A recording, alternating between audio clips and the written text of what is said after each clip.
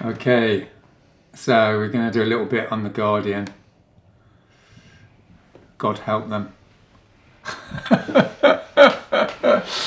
Here we are. So we're in the middle of the greatest crisis in the history of humanity, as is detailed every other day in the section in environment. You have to go into environment and then you have to go into climate change to find out about the biggest crisis in the history of humanity, the biggest threat to the nation, the biggest threat to liberal civilization, the biggest threat to any semblance of basic morality.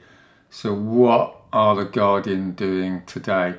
They're talking about a flat refurb. Who gives a damn? They're talking about Sean Bailey, some comments he's made about girls. It's the froth, isn't it? It's the froth of the political class.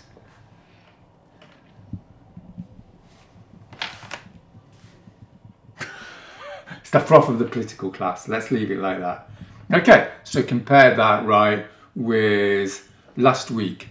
£500,000 worth of damage was created by 9 women at HSB headquarters, including Valerie Brown, Mayor of London candidate. Did that get a mention in The Guardian? No. Was The Guardian there? Yeah, it was. Damien Gale was there. So who made that decision, right? So what's more important, the flat refurbishment, Sean Bailey, or £500,000 worth of damage legally enacted against HSBC? Then there was 6 people let off in a historic court case for criminal damage with lawful excuse against the Shell headquarters. Little thing in The Guardian for a day. No editorial, no. This is a massive moment in British legal history where the juries come up with common sense against the establishment, against the legal professional classes, against the liberal appeasement of the biggest death project in history, right? So, you know, so far so good. Everyone knows about this. Everyone knows, you know, this is what the liberal media does. But it goes deeper than that, right? I mean, the most depressing moment of the last 5 years of my, you know, work on the climate crisis in London was going to see the editor of The Guardian explained we're looking at billions of deaths. You know, just read The Guardian articles, for God's sake. And Katharine Viner just looks at me as if I've given her a quarterly finance report, right? I mean, I was depressed for about a week afterwards. I mean, I've been reading The Guardian every day, more or less, since I was 13, right? What Katharine Viner is doing is violating the essence of the liberal proposition, which is moderation in all things.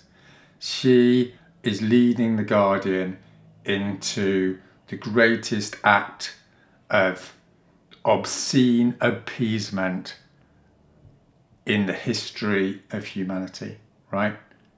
We're facing billions of deaths. We're facing 1.5 degrees locked in. Everyone knows it's over. Is The Guardian reporting on that on the front page? Are they doing, you know, 4 pages on the security implications, the economic implications, 1.5, the millions of refugees that are going to be coming over from the Sahel?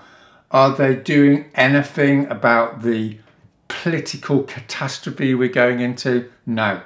But not only are they not doing that, like, they're just sitting there like dumb lemmings going over the cliff, right? You've got crime correspondent Damien Gale. I know this guy. He's a cool guy. What they're going to do in about 5 years' time, right? They're going to be sending him to the southern Italy when there's 50 million Africans surging into Europe, right? Think I'm exaggerating? I talked to this guy who talked to the top of the agricultural department of the UN. He said, if you think 5 million refugees from Syria is a problem. Wait until you've got 50 million Africans coming over from the Sahel, right? These people know, right, what's happening. And what are they doing? They're talking about refurbishment and little tidbits of the political classes infighting, right?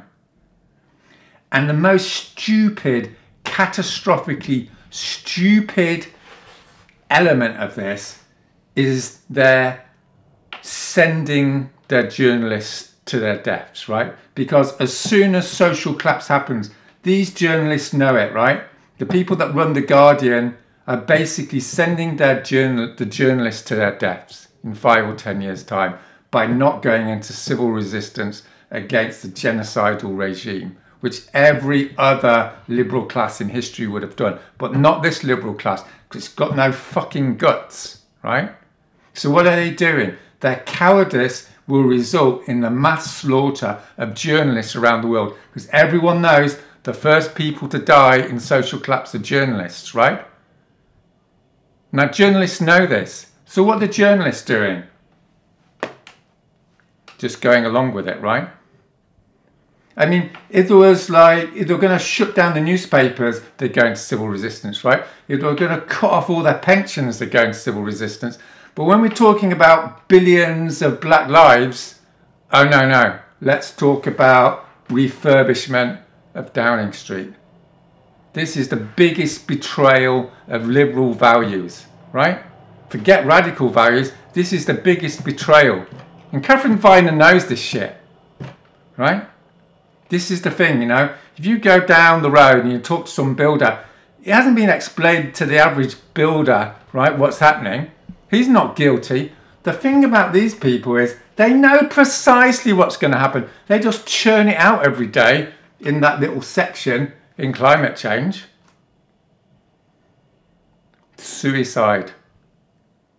Criminal negligence beyond definition, right?